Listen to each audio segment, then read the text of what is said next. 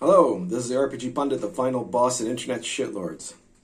And I know I haven't posted here, I haven't posted a video in a while, it would seem. But I did do the live stream video where I was asking for support, and do check that out. It's my previous video for this one was a live stream, so it might be on a different section. I don't know. On mine, sometimes it shows like videos on one place and live stream on the other. Now, there's a very important charity that you could support, so I'm going to mention that and then go on with my video. A GoFundMe page to help a little girl who was orphaned, has hospital injuries because of a car crash, and is now in the care of one of our fellow gamers, so be sure to check that out.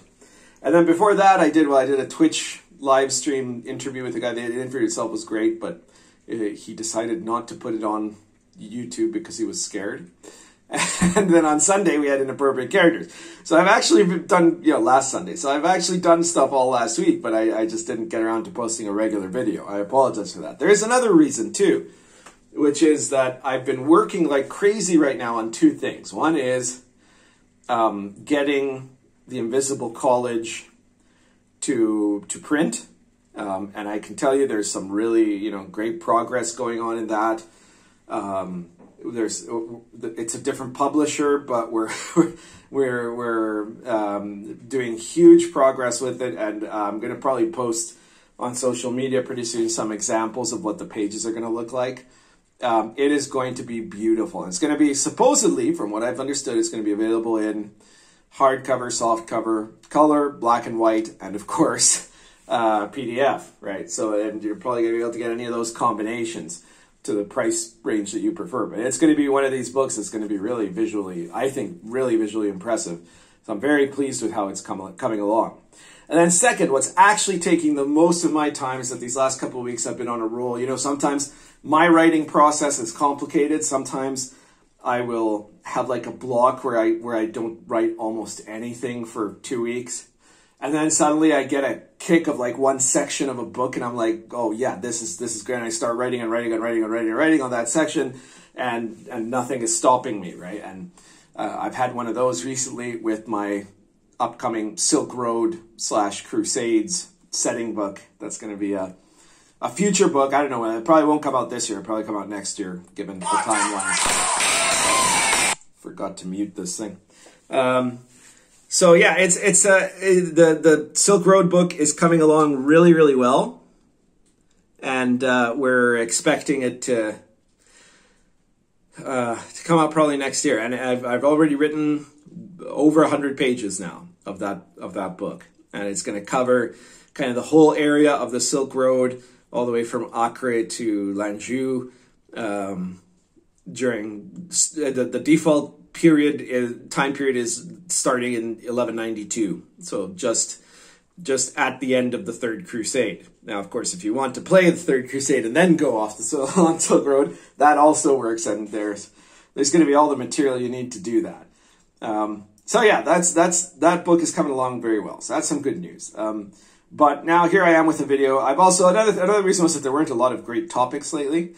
Now there are a couple, but this is the one I decided to focus on right now because I'm still kind of researching the other.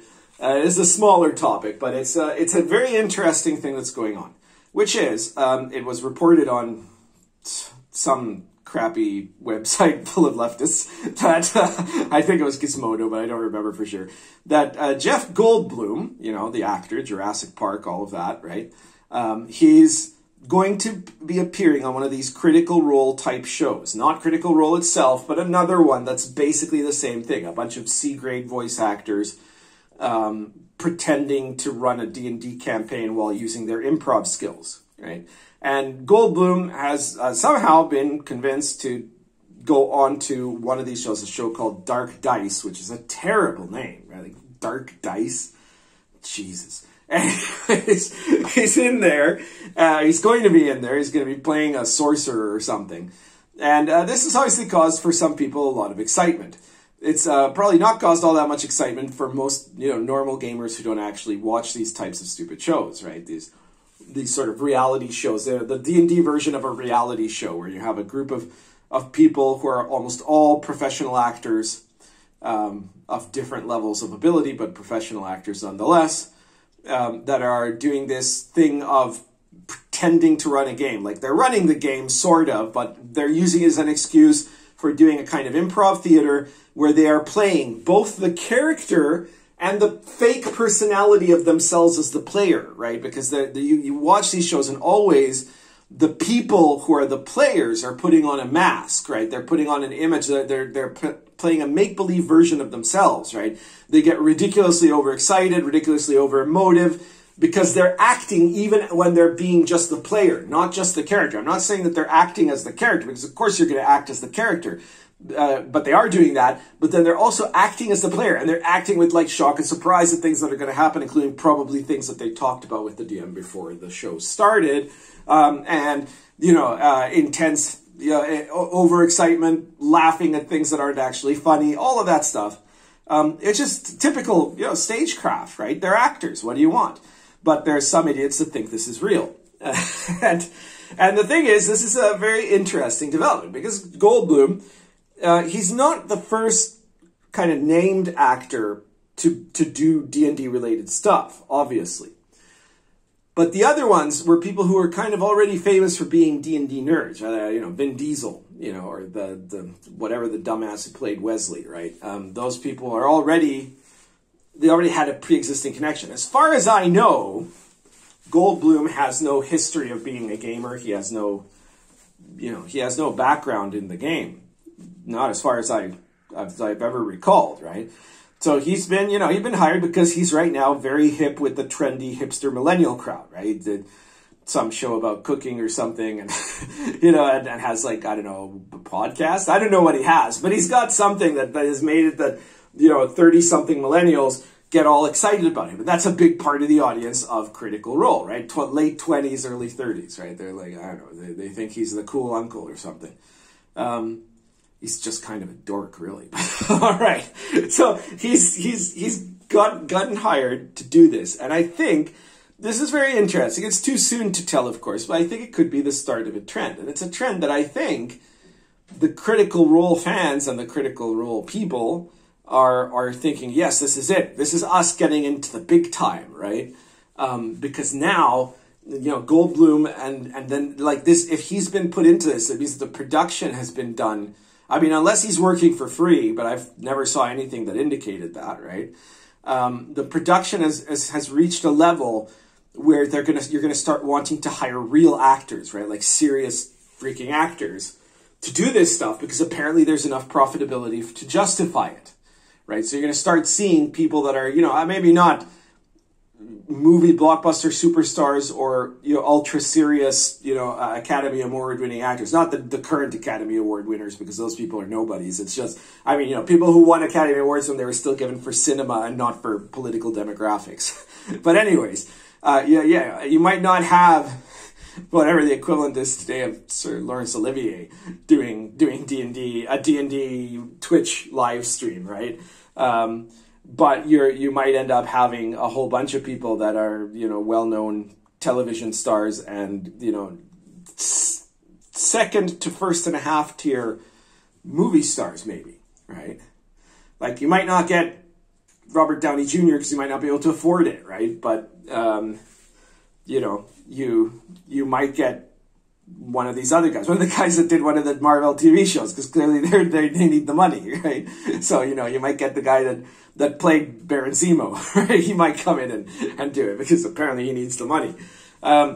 So this is interesting, and you might think that from the point of view of those of us who think Critical Role is kind of a cancer on the hobby, it's like this parasite that is at the same time warping and distorting the nature of what our hobby is, because it makes a whole group of, why? Because it makes a whole group of people who are in a hobby where you're meant to be an active participant, where the thing that is your membership card into the hobby is that you either play or DM D&D, right? And this instead creates an entire class of D&D hobbyists that are just nothing but completely passive, receptive participants. They sit there and they watch as other people play D&D, and they are told this is D&D. They don't live it, they don't experience it, but now they get to claim that they are D&D fans because they watch Critical Role, right? And that's wrong. Fundamentally, they're nothing. They're just an audience, right? They're people who are looking for some kind of entertainment, and they really don't care about the hobby as a game.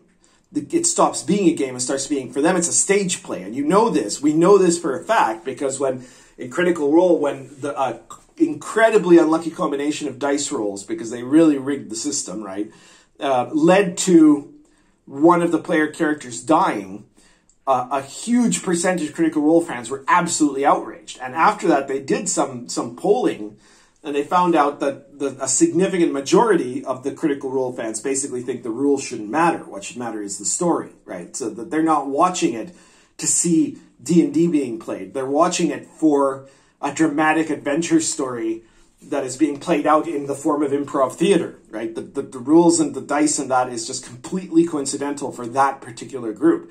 There is a minority group that are people, you know, some who are already kind of dabblers into role-playing that end up being fans of these types of shows, or people who are role players or ex-role players who no longer have time to go and role play in their minds, so instead they sit there and watch this for hours, which they could have spent actually gaming with other people. You know, even if you can't go, let's say you're in an isolated area of the world, you could still go on Roll20 or something and find a group, right? So like, even if you have to settle, I'm not a big fan of playing D&D online, but it's literally a million times, it's infinite times more legit than just sitting there watching other people play on a fake reality show, right?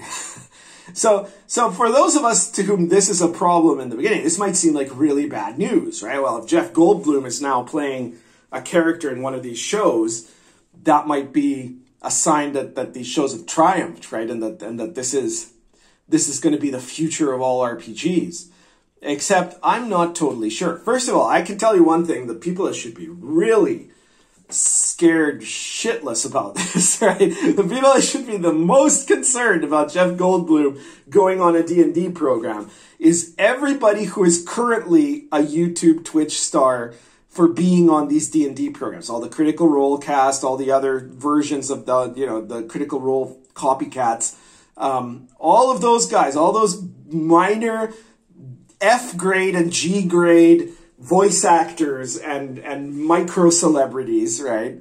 They're going to be out of a job very soon, right? If this is the trend, I mean, if this does turn out to be the trend, and you end up hiring, members, people who are, on, I don't know, Hawaii Five-0 or something like that, and they end up starting to do these shows instead, they're not going to need,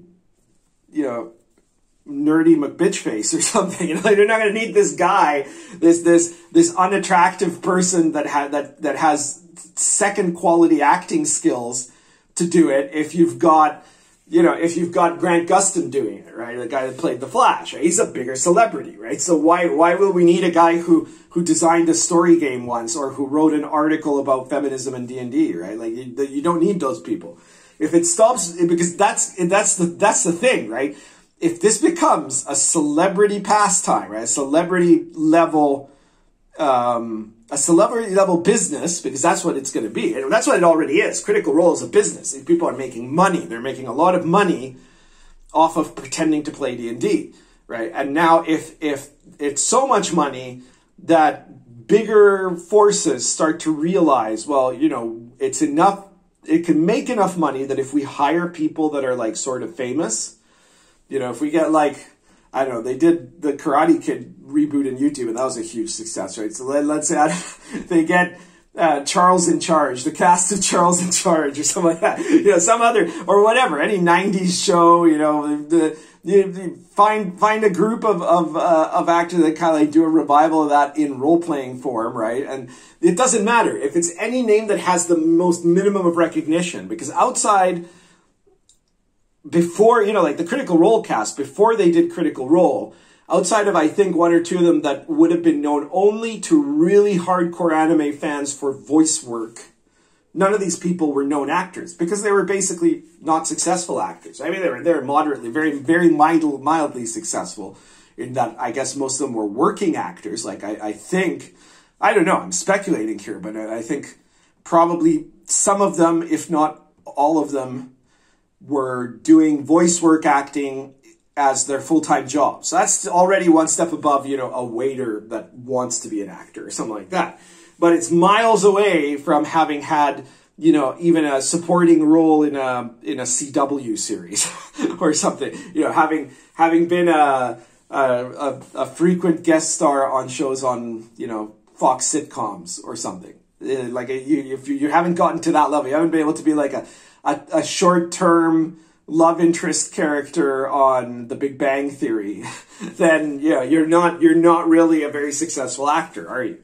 And so if now the idea is going to be we push up the whole level of the industry of the, you know, the reality show fake D&D improv acting industry online, by hiring better known, you know, right now it'll be second or third rate celebrities, right? I think Goldblum is somewhere in between a second and first rate celebrity. He's not, you know, he's not a blockbuster. Like a movie with just Goldblum probably would still do really, really well, but it wouldn't be like, it wouldn't make $1 billion, but it would still do really well. So he's a pretty big celebrity. And then, you know, if they hire 2 or 3 other people like that, then suddenly you've got a show where everybody there is a celebrity. So you're not going to have like 4 people that have significant television and film credits, and then one guy who has some shit products on itch.io for their, you know, for their RPGs about the struggle with adult incontinence or something, like whatever they're going to be doing, right? Or somebody who has acted on 5 different Twitch D&D shows and formerly did softcore porn and now has her own OnlyFans, right? Like that's not gonna, she's not gonna be in the same room as, you know, one of the chicks from Baywatch. So there are reasons why they won't be allowed to mingle. So really, the first people that are going to be the victims of this, if this trend continues, are going to be all the people who are currently on these shows. And it couldn't have happened to better people as far as I'm concerned, right? Because these are people that are profiting off. I mean, I don't hold it against them necessarily, because they found a way to make money off of stupid people. Okay, fine, right? Like they found a way to get people to watch them do improv theater for 4 hours a night and imagine that that's actually how D&D is. But then, you know, these are desperate people that for whatever reason don't actually want to play D&D. So instead they'll watch this, and you're making money off of that, off of letting other people watch your improv acting. Well, yeah, fine, you're living your dream. I don't hate you for that. But I do hate you as collateral, you know, like you're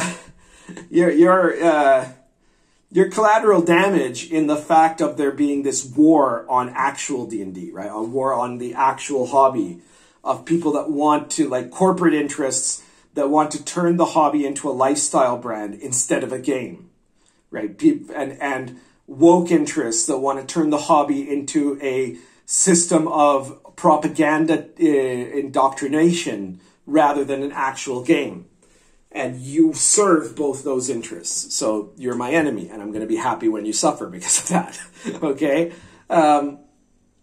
So they'll be the first victims. And second, I think this is also a very good sign of supporting the theory I had that this is a fad, right? We have now reached the state of the fad where bigger business interests are going to move in on the territory and try to take over. That might work, it might not, right? Like maybe it'll turn out that there isn't a vaster audience available for this, that the CR fanatics, the critters, are basically the audience, and they're going to stay loyal to Critical Role, even if there's like this other show that is, you know, that has like a bunch of big name cast members. That might be true. I somehow doubt it, though. I think you're going to get a lot of cross-nerd interest here if they pick the right people. Goldblum, for example, is an excellent choice, even though he's probably not actually a gamer at all. I don't know for sure, but there's a good chance he's not. He's a good choice because of he specifically appeals to the type of nerd demographic that will watch these kinds of shows. So if that succeeds, then it's going to accelerate the whole process of the fadification of it, right? Especially if like there's one other show now, like if there's one show that that it becomes a bigger hit than Critical Role because it has celebrity players on it, celebrity actors on it in these reality show roles. If that does better than Critical Role, then you're going to see a snowball effect. So there's going to be a ton of this stuff. And it's going to become overwhelming, and then it kind of the bubble of the fad is going to burst, and probably it's all going to come crashing down. Either that, or there's a much, much bigger market than I believe, right? Like maybe this is the new television. I don't know. Maybe watching people pretend to play D&D will become the new really big medium of entertainment of the 21st century.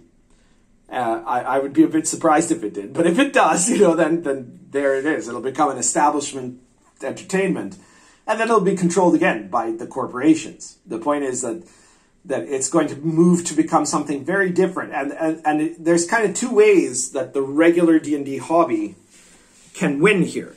The first way to win is if Critical Role and these things just collapse, right? If they're just gone, and then we're back to having our hobby. But the other way to win against them is if they become so successful that they become so far distant from the hobby that you cannot see it as the same thing anymore.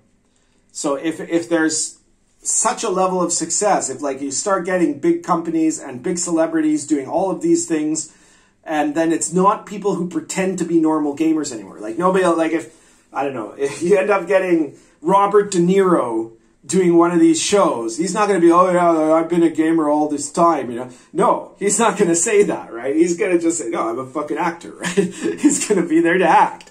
And so he'll be there, and everyone will know, okay, this is a show. This is not the game D&D. And so there will be this bridge that now there will be much less influence of what's going on in those shows in the actual hobby itself. It won't be as connected. Maybe what will happen is that if some of these shows have like plot lines that are really successful, they make a successful season of whatever it's going to be, Godfathers of Waterdeep or something like that with Robert De Niro.